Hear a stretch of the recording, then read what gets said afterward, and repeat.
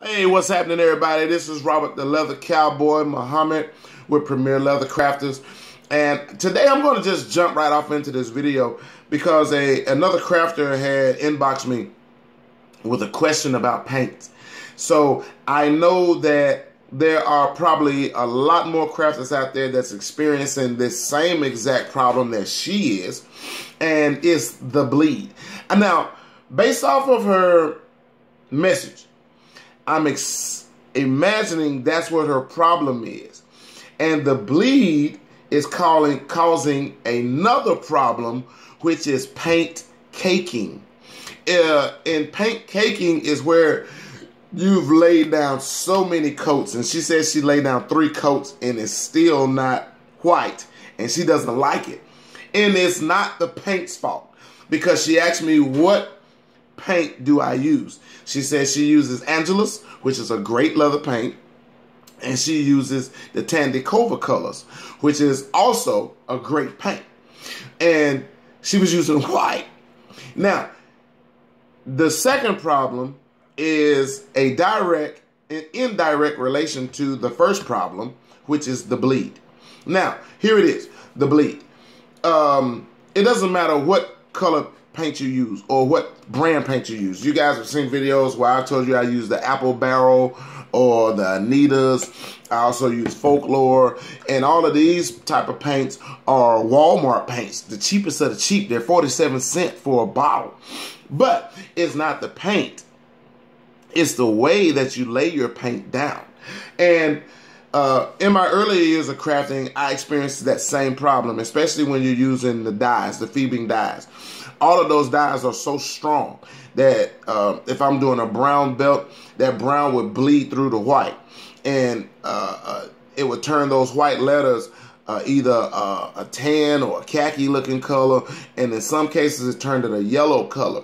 And it would completely, to me, it just made the piece look worthless, but the customer enjoyed it. So, hey, look, especially at that time, too, I was on the festival circuit for about 9 years.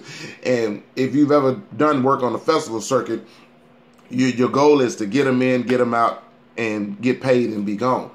But at the same time, though, it was making my work look very bad. I thought it looked very bad because it wasn't what the customer or the client was asking for. So now, to answer the question and to solve that problem, I called my uncle. My uncle told me either A, one or two things you can do, nephew. Either you can stop using white or stop using light paint, or B, lay those down first. And the only way that will work is to lay it down first. Is you would have to seal that color or whatever colors you're using in with the resistant, and that would take 3 days. So on the festival circuit, that really wouldn't work at all, because you got about 10 to 15 minutes to get this customer stuff out the way. But in my latter years, when I came off of the festival circuit in like the around 2005, somewhere around up in there, this is when I really started honing the antique gels as well as focusing on resisting. So, to solve that problem for all of you crafters who might be having the exact same problem is this. It doesn't matter what color paint you use or what brand paint you use. You have to lay those light colors or the white down first, directly onto your raw leather. So as soon as you get your tooling work done and your carving work done, lay your colors, your light colors down first. Seal those colors in with the satin sheen finish, the EcoFlow or EcoFlow, depending on what side of your mouth you want to say it out of. Lay your satin sheen down on top of those colors. Lock those colors in, and then come back with your antique gel. So if you're working on a piece where your base color is going to be black, or you're working on a piece where your base color is going to be brown, Tandy EcoFlow Antique Gels has an array of colors, antique gels to choose from. So you still can get the desired effect and look as well from those gels than you can from the dyes. And your work would, I'm telling you, it will come out just like you see it in your head. So, but you have to lay those light colors or those whites down first. I hope this helped you guys. This is not really a long, detailed video. But you can always hit me up by clicking the submission button right up under this video on YouTube, and drop your questions there. You can hit me up at Premier Leather Crafters at yahoo.com. I'm also on all of the social media sites: Twitter, Instagram, LinkedIn, Flickr, Tumblr, Facebook. I'm on everything except MySpace. And I don't even know if they have MySpace still out or not. But you can always hit me up on any of those social media sites by simply just advanced searching and typing in Premier Leather Crafters. And Premier is spelled with no E on the end.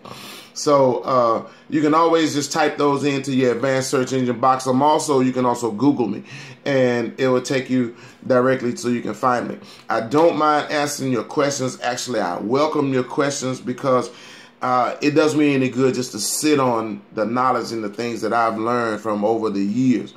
If you have even old school questions about how the old school crafters used to do it back in the day.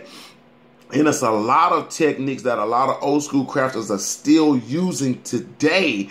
And it completely sets their work apart from the new genre of crafters now, because they kept those secrets. I was just fortunate and blessed enough to learn from my uncle and my father, who was doing this crafting work back in the 60s and 70s. So I have a lot of knowledge that they have left and passed on to me. Maybe one of these days I'll get off into the beeswax, man, which is making your own wax thread and all of that stuff. We're going to cover all of that stuff the more you guys continue to watch. Just like I said, hit the subscription button below, and every time that I post a video, it'll send you an email. Or if you have any questions, because I'll take your questions and do a video, because rest assured, you are not the only crafter that's going through that particular situation at the time. So, hey, hit me up, inbox me, direct message me. You know, it goes down in the DM. This is Robert, the Leather Cowboy Muhammad, with Premier Leather Crafters. You know, hope this helped you guys. Peace.